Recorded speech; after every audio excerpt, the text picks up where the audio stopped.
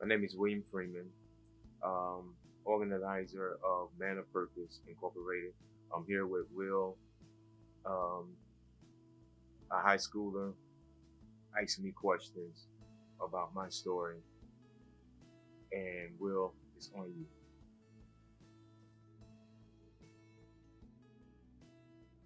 I'm a returning citizen. Um, I'm a four-time loser. This fourth time being incarcerated has changed my life tremendously. Going back from this fourth time to the beginning of my life as a senior in high school, skipped school in class in 1985 to find my brother smoking crack cocaine when the epidemic started in Palm Beach County. From 1985 to 2019, well, 2016 was the last day that I smoked crack cocaine. I've been clean ever since. I found purpose, my purpose, in what I'm here for.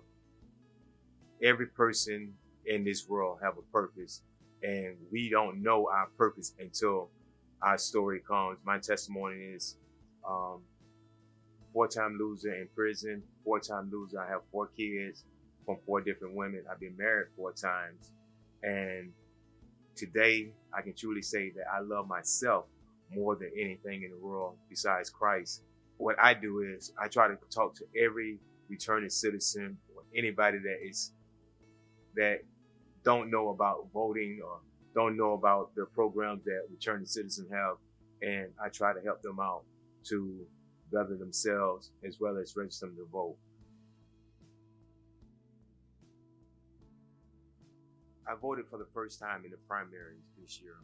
As a returning citizen, our wives, our mothers, our fathers, the communities, the citizens of Florida um, passed Amendment 4 bill. As a returning citizen, I must vote because of that Amendment 4 bill. Even though it says returning citizens have to pay their court costs and fines, I think that with if we pay our court costs and fines, we can vote. If we don't pay our court costs and fines, we still should vote because everything from this point on has changed in our communities, in our country.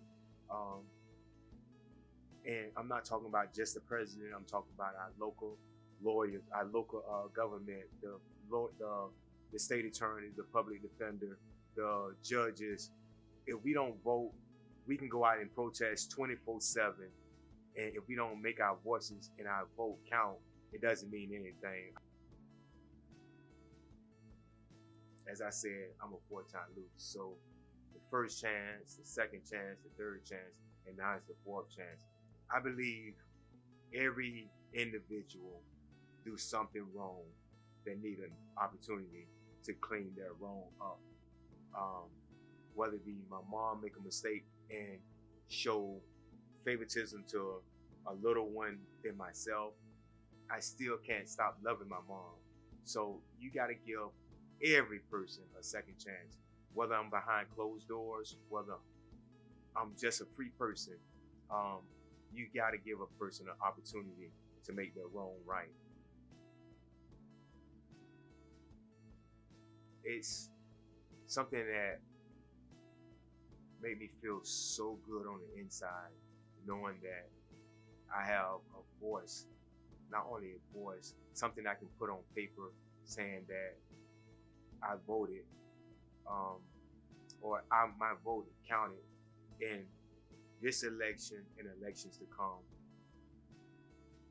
For me, voting for the first time in our primaries, it was so awesome. Some of the people that I voted for didn't win, but it wasn't even about them winning or losing. It was about me casting my vote. It was a excitement that I never had before. It's something that I would do and I would tell everybody else to do because you never know the exciting moment once you cast your vote. That's why it's so emotional to me.